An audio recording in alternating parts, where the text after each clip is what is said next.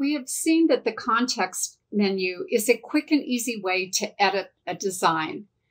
Right-click on part of the ungrouped design or hold down the Alt key and right-click on an object of a group design, and you get this right-click menu.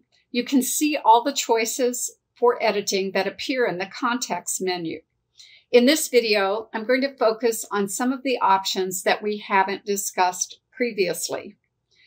The context menu provides a quick way to zoom into part of a selected design. So I can just click on Zoom to Selected and I can see the object up close. Sometimes that is going to make editing easier.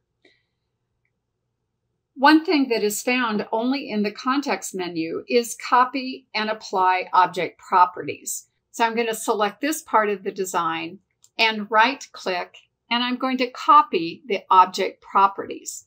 Then by selecting another part of a design, I can right-click and apply those object properties to that particular part of the design.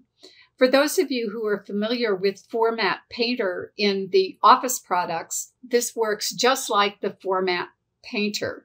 You can take the object properties that are part of one design and apply them to another part of a design.